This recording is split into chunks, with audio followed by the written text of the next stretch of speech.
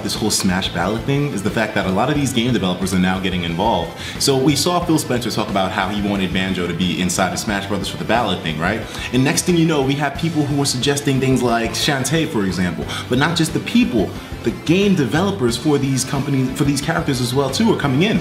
This is what makes this whole thing so interesting. Now, it seems like it's not only just a vote between the masses of people that play Smash Brothers, like the general public, but now even the game developers are getting involved, the character creators and whatnot, and I love it. I feel like this is amazing publicity for Smash Brothers because it's already a massive game, and then you have all of these developers that are trying to get their characters in the game now. Go vote for our character, no, go vote for ours. It's amazing.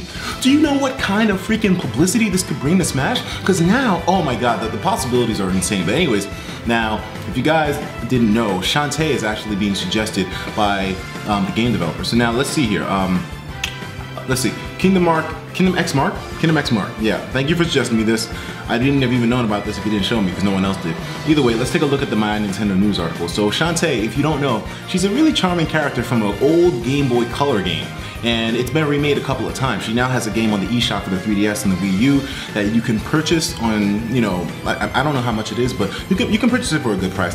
Either way, this is a really cool game series that I guess never really blew up, but SHANTAE is still a very highly recognizable character.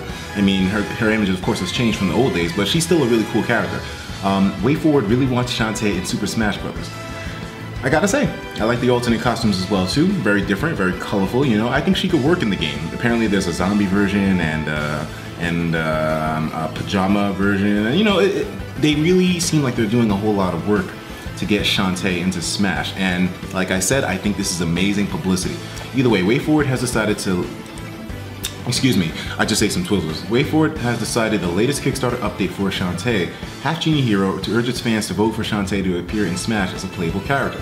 Now, she was on the Game Boy Color, so technically speaking, she was on a Nintendo console at some point. So I think it's highly possible. The developer has even put together a set of alternate outfits that could potentially be used by the purple-haired genie if she is added to the Smash roster. If you want SHANTAE featured in the next Nintendo's fighting game, be sure to cast your vote for her in the Smash Brothers Fighter ballot. So, very interesting color character variety here, you know? Like we have Banjo, we got SHANTAE, and not only SHANTAE and Banjo, we also got Meat Boy apparently from Super Meat Boy. I know, it's so random. I want to also give a shout out to the Game Slashers for showing me this. Yeah, Super. Damn, son, where'd you find this? What the hell was that? I gotta turn the volume down on this thing. But, I mean, a lot of you guys should know where Super Meat Boy is from and whatnot, but apparently his game developers want him to be in the game as well too.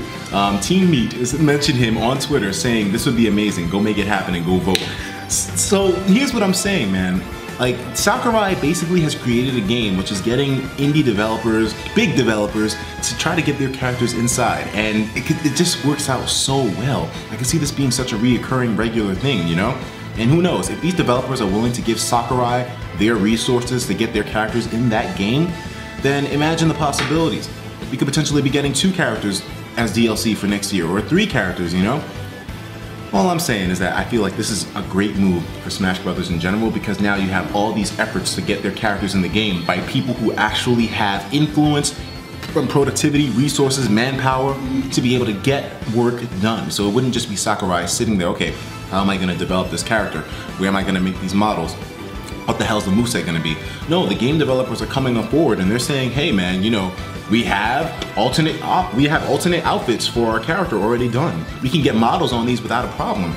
You know, we want to work with you to get this character in the game. If people want this, then by all means, we're willing to move forward with you. We can give you money, resources, manpower, all that stuff. So here's what I'm saying, man.